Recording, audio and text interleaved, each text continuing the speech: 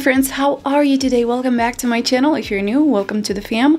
My name is Ina and I'm a makeup artist and photographer in Central Florida. Today, as you can tell, we're going to be doing this makeup look. I know it's not Halloween time, however, I've been feeling extra inspired, so I decided to bring you some fun makeup looks to kind of spice up the day. By the way, all the products that I'm going to be used today is going to be linked in the description box. Other than that, let's get into it. First, I'm going to prep my skin with a Dr. Brandt Pores No More primer. I love this one because it minimizes my scarring and the pores all over my face. For the foundation today, I'm using Anastasia Beverly Hills in the shade 110.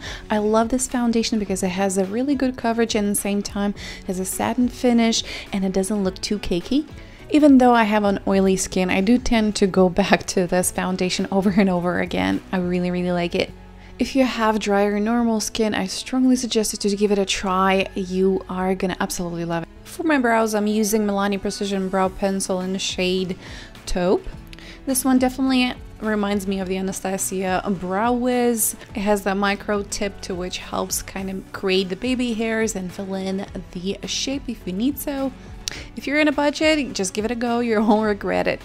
To prime my eyes today, I'm going to be using a Sigma Ignite. I really like this one because it doesn't dry out really quickly and it gives me enough time to kind of blend in and apply the eyeshadows without getting patchy, and it definitely intensify all the colors I'm using. This one definitely have been my go-to eyeshadow primer lately. Then with a synthetic flat brush, I am just blending out the edges, sure that it's all uniform and there are no hard edges.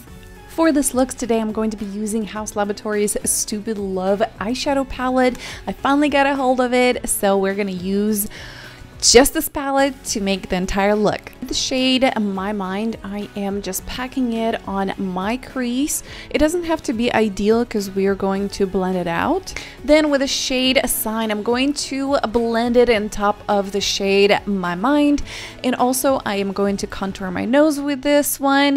All I'm doing is packing it on top, and then whatever is left on my brush, I am just dragging it outwards or inwards in a windshield motion to make that smoke type effect. To cut the crease today, I'm using the face paint from Kryolan in the white. This way we're going to intensify the white shadow as well. This one has more of like a grease texture. I really like better the grease texture ones because once you're setting it with the eyeshadow, it stays in, it doesn't move, compared to if you use anything that is watercolor.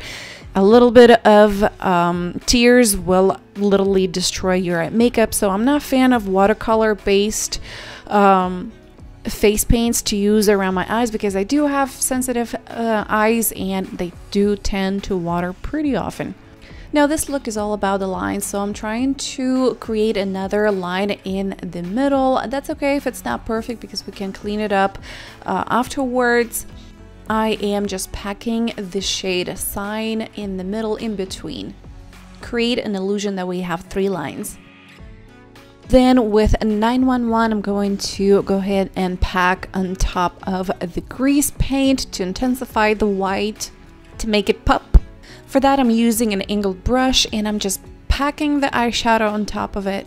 This way, I'm cleaning up the edges and make the lines look a lot sharper. And with Sigma Liquid Eyeliner Wicked, I am doing my eyeliner, but also I'm going to be tracing 3 lines in 3 different directions.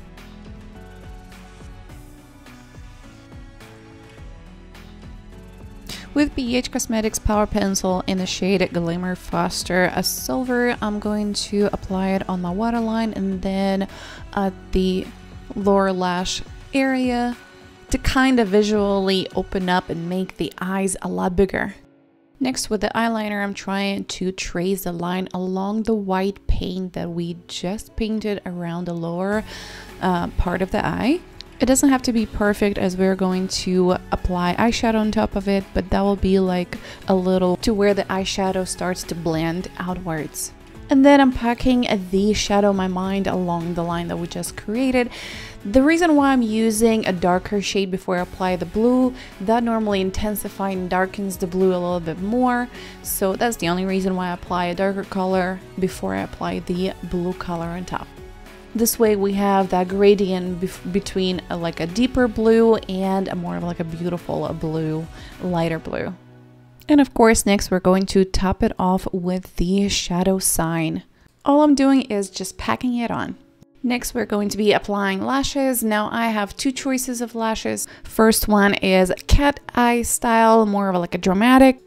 And the second pair is more of like a round one, if you know what I'm talking about. They're more like shorter on the corners, both sides. Now remember, on the lower side, you want to apply them upside down for more of like a realistic effect.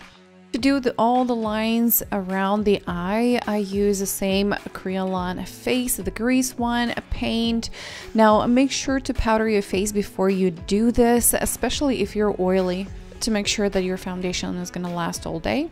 Now I'm not doing anything special at this point, just tracing the lines with the eyeliner, a brush from Sigma. I love it because it's so tiny. You can start with little lines and then just thicken them up as you go. To contour my face, I'm going to use the shade Replay, and I'm going to apply it all over where I normally contour my face. For my neck and chest, I used water-activated face painting. I started with the blue and then added purple, and then I decided to intensify it because it was not dark enough. I decided to add a little bit of black into it as well to make it more of like a night kind of mood.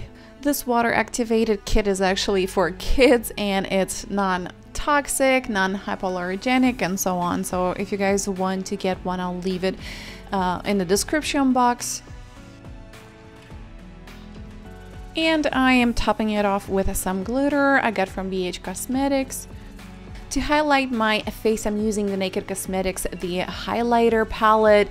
I must say, this highlighter palette is bomb. If you're looking for something really intense, this would be your palette. It's so good. Now to paint the big star on my chest, I'm using the Kryolan, the grease paint. I feel like it has a little more intensity and pigment, and it will last longer. So all I'm doing is just with the eyeliner brush, I am tracing the lines. In the center, I'm adding a stone, a rhinestone, and I am gluing it in with lash glue. From my experience, I feel like lash glue does the job. For my lips, I am using the same eyeshadow that I used on my eyes, to which is Sign. And on the center of my lips, I'm adding that grease paint, the same from Kryolan, and kind of smeared it around and blend it with the blue. To create the moon, I'm starting with the crease from the face paint from the Kryolan, taking my time with little strokes, and then topping it off with the eyeshadow Enemy. The grease, in this case, acts like a base, so it makes the eyeshadow more intense and colorful. Popping a few more rhinestones, and pretty much that's it. I'm trying to make this a series, so I'm gonna bring you every week something new. Let me know in the comments, what would you like me to bring next? Other than that, thank you for watching. I love you, and I'll see you on my next one. Bye, lovies.